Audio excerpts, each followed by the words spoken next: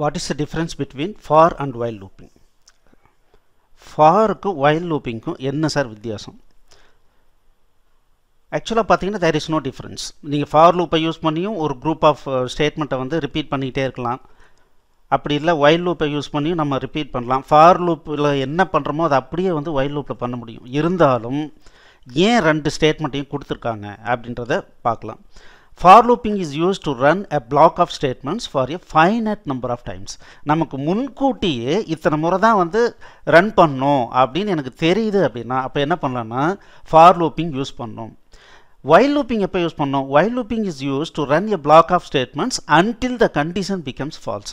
ஒரு condition failure ஆகிற வரைக்கும் நம்ம யூஸ் பண்ணோம் அப்படின்னா இந்த while கண்டிஷனை யூஸ் பண்ணலாம். சரி, இந்த C ப்ரோக்ராமிங் லாங்குவேஜ் பார்த்தீங்க அப்படின்னா இது ஒரு மிடில் லெவல் லாங்குவேஜ்னு சொல்லுவாங்க. இந்த லாங்குவேஜ் என்ன பண்ணுது, மோர் ஆர் லெஸ் இங்கிலீஷ் பேசுகிற மாதிரியே இருக்கணும். ப்ரோக்ராம் படிக்கும்போது இங்கிலீஷை படிக்கிற மாதிரியே இருக்கணும் அப்படிங்கிறதுக்காக ஆக்சுவலாக உருவாக்கப்பட்ட ஒரு லாங்குவேஜ் தான் C லாங்குவேஜ்.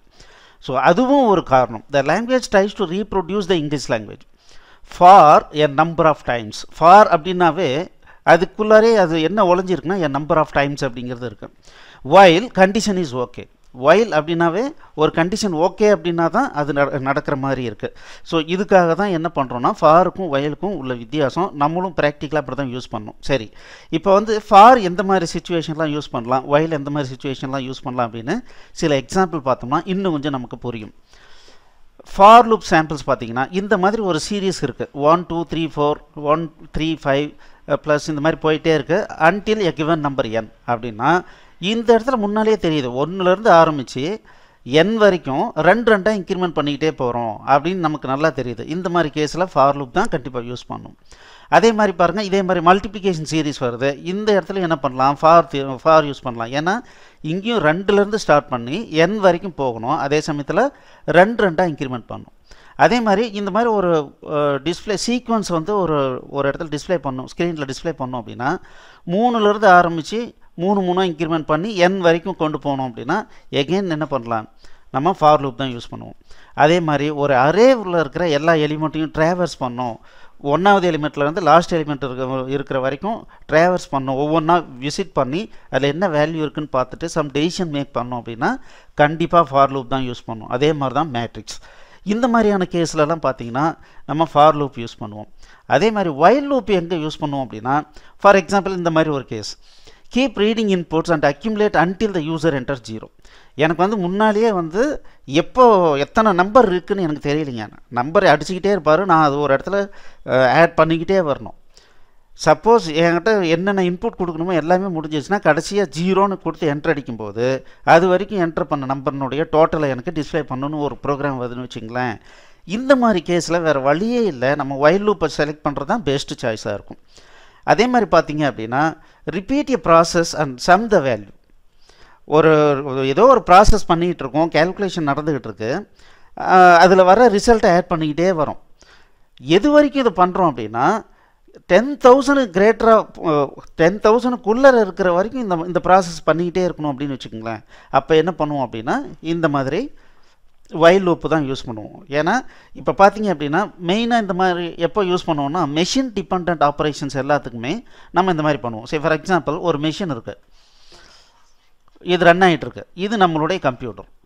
இந்த கம்ப்யூட்டருக்கு இங்கேருந்து கனெக்ஷன் கொடுத்துருக்காங்க. இதிலேருந்து என்ன ஆகுதுன்னா இப்போ என்ன ப்ரொடக்ஷன் நடந்திருக்கோ அந்த ப்ரொடக்ஷன் வந்து எவ்ரி ஒரு நிமிஷத்துக்கு ஒரு முறை என்ன ப்ரொடக்ஷன் அப்படிங்கிறது ஒரு நம்பர் வருதுன்னு வச்சுங்களேன். ஃபர்ஸ்ட் 5 வருது, அப்புறம் 10 வருது, அதுக்கப்புறம் 6 வருது. இந்த ரேஞ்சில் அப்படியே இன்புட் வந்துக்கிட்டே இருக்குது.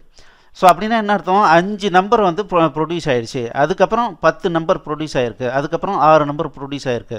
அப்போது எனக்கு என்ன பண்ணும், இந்த மிஷினை 1000 நம்பர் வந்து ப்ரொடியூஸ் பண்ணுற வரைக்கும் தான் எனக்கு வந்து இந்த மிஷின் ரன் பண்ணும். அதுக்கப்புறம் நான் ஸ்டாப் பண்ணிடணும்னு வச்சுக்கோங்க. அப்போ என்ன பண்ணுறேன், இங்கேருந்து ஒரு குறிப்பிட்ட இன்டர்வலில் வர இன்புட்டை இங்கே நான் என்ன பண்ணுறேன், என்னுடைய ப்ரோக்ராமில் ரீட் பண்ணி ஒரு இடத்துல அக்யூமுலேட் பண்ணிக்கிட்டே வரேன். எப்போ 1000ன்னு வருதோ அப்போ நான் என்ன பண்ணுறேன், இங்கேருந்து ஒரு இன்ஸ்ட்ரக்ஷன் கொடுக்குறேன். அது என்ன பண்ணுது அப்படின்னா இந்த மிஷினை வந்து ஸ்டாப் பண்ணிடுது. அப்போது இந்த மாதிரியான கேஸுக்கெலாம் பார்த்தீங்க அப்படின்னா நம்ம என்ன பண்ணோம், while தான் யூஸ் பண்ணோம். ஏன்னா இது வேரியேஷனாக இருக்குது. இந்த ப்ரொடக்ஷன் பார்த்திங்கன்னா ஒரே சீராக இல்லை. அப்போ அந்த மாதிரி டைமில் இவ்வளோ நேரம் தான் எனக்கு இந்த மிஷின் ரன் ஆகணும்னு சொல்ல முடியாது. எத்தனை ஒரு குறிப்பிட்ட டைமில் வந்து ப்ரொடக்ஷன் ஆகிருக்கோ அதை சம் அப் பண்ணிக்கிட்டே வரேன். எப்போ 1000 கிராஸ் பண்ணுதோ அப்போது மிஷின் நிறுத்திடுறேன் அப்படிங்கிற மாதிரி பண்ணலாம். இன்னும் ரியல் டைம் எக்ஸாம்பிள் பார்த்தீங்கன்னா stop the motor while the tank field. இப்போ நான் என்ன பண்ணுறேன் அப்படின்னா ஒரு டேங்க் இருக்குது.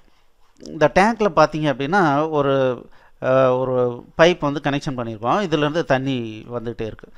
இங்கே பார்த்தீங்க அப்படின்னா எனக்கு வந்து ஒரு ஃபார் எக்ஸாம்பிள் ஒரு வாட்டர் லெவல் இண்டிகேட்டர் வந்து நான் கனெக்ட் பண்ணியிருக்கேன். இந்த வாட்டர் லெவல் இண்டிகேட்டரை என்னுடைய மிஷினோட கனெக்ட் பண்ணியிருக்கேன்.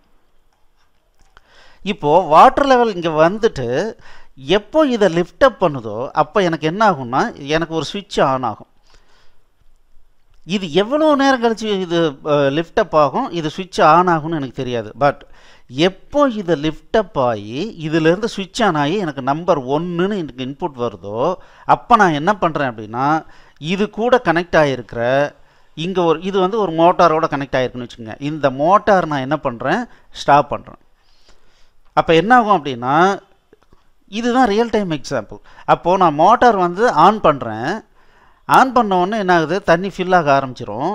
எப்போ வாட்டர் லெவல் அப்போ பார்த்தீங்கன்னா தண்ணி ஃபில் ஆகிற வரைக்கும் நான் ஒரு பீரியாடிக்கல் இன்டர்வெல்லில் நான் இங்கேருந்து சென்ஸ் எடுத்துக்கிட்டே இருக்கேன். மற்ற டைம்லலாம் 0 வரும். இது வந்து லிஃப்ட் ஆகலை அப்படின்னு இன்புட் எனக்கு வரும். எப்போ இது லிஃப்ட் ஆகுதோ அப்போ எனக்கு என்ன ஆகும், சிக்னல் 1ன்னு வரும். அப்போ 1ன்னு வரும்போது இந்த பைப் எந்த மோட்டரோட கனெக்ட் ஆகிருக்கோ அந்த மோட்டரை என்ன பண்ண போகிறோம், ஸ்டாப் பண்ணிவிடுவோம். அப்போ ஸ்டாப் பண்ணும்போது என்ன ஆகும், தண்ணி நின்றுடும். மறுபடியும் தண்ணி அப்படியே குறைஞ்சிக்கிட்டே வருதுன்னு வச்சுக்கிங்களேன். ஒரு குறிப்பிட்ட லெவலுக்கு மேலே குறையும் போது அப்போ என்ன பண்ணுவோம், இங்கேருந்து சென்ஸ் பண்ணிகிட்டே இருந்தோம்னா 0ன்னு வரும். 0ன்னு வந்ததுன்னா மறுபடியும் என்ன பண்ணுவோம், மோட்டரை ஆன் பண்ணிடுவோம். ஸோ பெரிய பெரிய ஹோட்டல்லலாம் பார்த்தீங்கன்னா போய் மேனுவலாக போய் ஆன் பண்ணிகிட்டு இருக்கணும் அப்படின்னா பெரிய சிரமம். ஏன்னா திடீர்னு மறந்து போயிட்டாங்க அப்படின்னா எல்லா ரூம்லேயும் தண்ணி வராது. அப்போ அந்த மாதிரி டைமில் இந்த மாதிரி ஆட்டோமேட்டிக் சிஸ்டம்ஸ் வந்து ஃபிக்ஸ் பண்ணிட்டோன்னு வச்சுங்களேன். அப்போ என்ன ஆகும், நம்ம எப்போவுமே இந்த கம்ப்யூட்டர் ப்ரோக்ராமை இந்த சிக்னலை ரீட் பண்ணிக்கிட்டே இருக்கணும். எப்போ 0ன்னு வந்தாலும் அங்கே ஆன் பண்ணிடணும். எப்போ 1ன்னு வருதோ அப்போ அங்கே ஸ்டாப் பண்ணணும், மோட்டர் ஸ்டாப் பண்ணணும். அப்போ இதுக்கெல்லாம் நம்ம என்ன பண்ண முடியும், ஒயில் தான் யூஸ் பண்ண முடியும். ஏன்னா எப்போ தண்ணி உபயோகப்படுத்த போகிறாங்க, எப்போ தீரப்போகுதுன்னு யாருக்கு தெரியாது. அப்போது இதெல்லாம் ப்ராக்டிக்கலான சிச்சுவேஷன்ஸ். இந்த மாதிரி இப்போது இதை பாருங்கள், ரொம்ப மீனிங்ஃபுல்லாக இருக்கும். For looping is use to run a black of statements for a finite number of times. Whereas while looping is used to run a block of statements until the condition becomes false. ஏதோ ஒரு condition வச்சுருக்கோம், அது falls ஆகிடுச்சுன்னா stop பண்ணிடுறோம். அவ்வளோதாங்க. So மீண்டும் அடுத்த கேள்வி பதில்களில் நான் உங்களை சந்திக்கிறேன். நன்றி. எக்ஸலண்ட். இந்த கொஷின் அண்ட் ஆன்சர் செக்ஷன் உங்களுக்கு பிடிச்சிருந்ததுன்னா இந்த சேனலுக்கு சப்ஸ்கிரைப் பண்ணிக்கோங்க. புதுசாக ஏதாவது நாங்கள் கொஷின் அண்ட் ஆன்சர் போடும்போது உங்களுக்கு இன்டிமேஷன் வரும். அதே மாதிரி இந்த கொஷின் உங்களுக்கு பிடிச்சிருந்ததுன்னா லைக் பண்ணுங்கள், ஷேர் பண்ணுங்கள். நாங்கள் என்ன ரெக்கமெண்ட் பண்ணுறோன்னா எங்களுடைய யூடியூப்னுடைய சி ப்ரோக்ராமிங் அண்ட் C++ ப்ரோக்ராமிங்கை ஃபுல்லாக நீங்கள் கவர் பண்ணிங்கன்னா உங்களுக்கு இந்த குவின்சி ஐடிஇ இதை பற்றி நிறைய விஷயங்கள் முழுமையாக தெரிஞ்சுக்கிறதுக்கு ஒரு வாய்ப்பு கிடைக்கும். இந்த 2 சி ப்ரோக்ராமிங் பார்த்திங்கன்னா இதுதான் இந்த URL. அதே மாதிரி C++னால் இதுதான் எங்களுடைய வெப்சைட்னுடைய அட்ரஸ். இது ரெண்டும் பார்த்தீங்கன்னா கீழே டிஸ்கிரிப்ஷனில் கொடுத்துருக்கோம். அதன் மூலமாக போயிட்டு நீங்கள் ஒரு பிளேலிஸ்ட் வரும், அதில் இருக்கிற வீடியோவை ஒவ்வொன்றா பார்த்துட்டு வாங்க. கண்டிப்பாக C and C++ ரொம்ப தரோவாக கற்றுக்கிறதுக்கு அது ரொம்ப ஹெல்ப்ஃபுல்லாக இருக்கும். All the best. தேங்க்யூ.